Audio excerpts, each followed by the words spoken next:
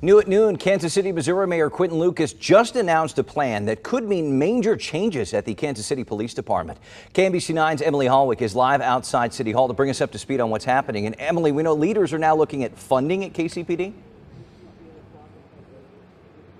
Yeah, that's right, Cody. And we know this has been an issue since funding for KCPD was reduced in this last fiscal year budget. So the mayor says he's going to introduce two ordinances today at the city council meeting talking about more accountability for how KCPD is funded. So let's run through this. These ordinances would change the city budget. It would amend it to fund KCPD to the 20% minimum of Kansas City's general revenue. So that's the amount required by the Missouri legislature. So that makes it look like they are reducing funding, but then it would actually reallocate the rest of that KCPD budget to a new community services and prevention fund, which would also be overseen and managed by police. It's about $47 million.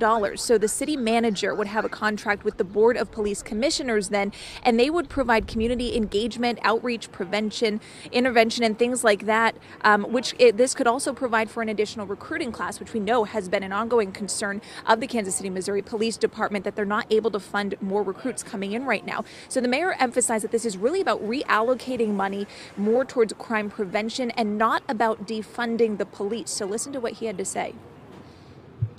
This is not defunding the police.